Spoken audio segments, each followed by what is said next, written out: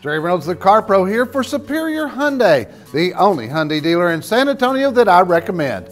I invite you to take a moment and check out this great video. Hi, I'm Heather Tyson for McCombs Superior Hyundai and Car Pro. And today we are driving the 2014 Hyundai Tucson. The Tucson is Hyundai's compact SUV. It is a sharp design, and I have to tell you, it is a lot of fun to drive.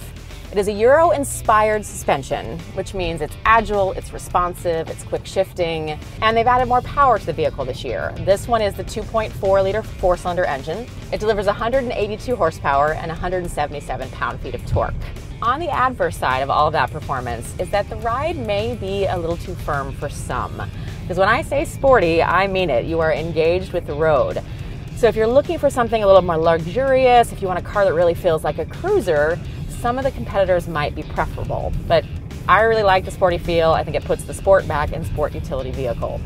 When it comes to vehicle size, the Tucson is one of the smaller vehicles in the class, but the passenger cabin doesn't feel cramped.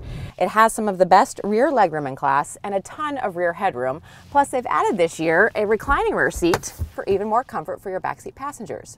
I mean, every little bit counts. When it comes to cargo space, it is the smallest cargo space in class. It's 25.7 cubic feet behind the rear seat, or it's 4 suitcases in our suitcase test, or 55.8 cubic feet of space with the rear seats down. Now, Hyundai says you can put a mountain bike back here, or it's just a ton more luggage. Our test drive model is the front-wheel drive limited package.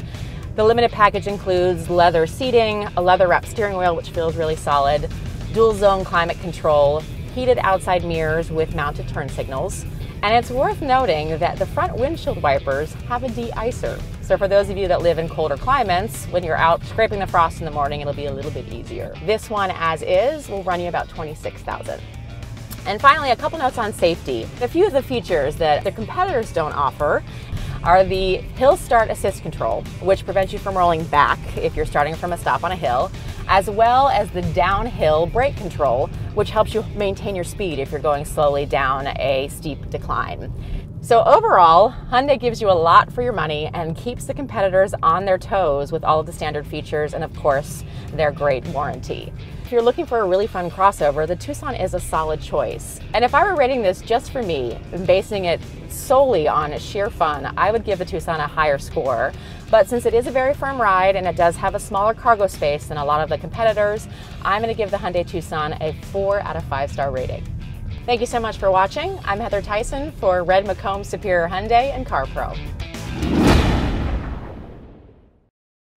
Pretty cool, right? Well, if you liked what you saw, come on in. The Superior guys will help you find the Hyundai that's right for you. Let's face it, there's good, there's better, then there's Superior.